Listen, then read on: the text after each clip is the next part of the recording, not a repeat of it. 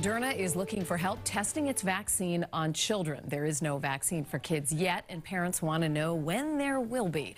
Dr. Mallika Marshal joins us live tonight. Doctor, we got a question for you about this. It's from Jessie, and she asks, what about the kids? Are there any updates on the vaccine for kids under 16? Haven't heard or seen much about this lately. I think a lot of people want to know about this, doctor.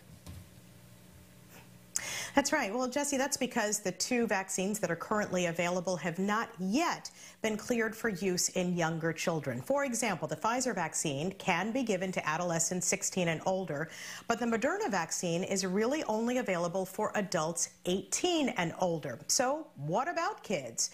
Well, in early February, UMass Medical School researchers say they'll begin enrolling kids ages 12 to 17 in a clinical trial to test Moderna's COVID-19 vaccine. Now, the goal is to test its safety, to see whether it generates the same level of immune responses in teens as it does in adults, and to determine whether it prevents illness or infection. It's also important because we can't just extrapolate data from adults to kids.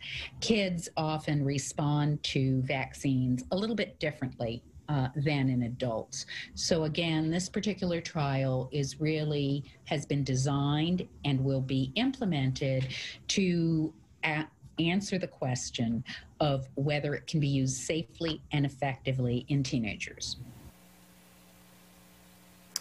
Now, they're also hoping to enroll kids from Black and brown communities, which have been greatly impacted by COVID-19. UMass will only be just of one site in this trial. Moderna is actually hoping to recruit about 3,000 pediatric volunteers at up to 15 sites around the nation.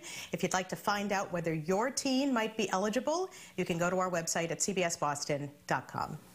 A lot of people want to know about this. Great information. Dr. Mallika Marshal, thanks so much.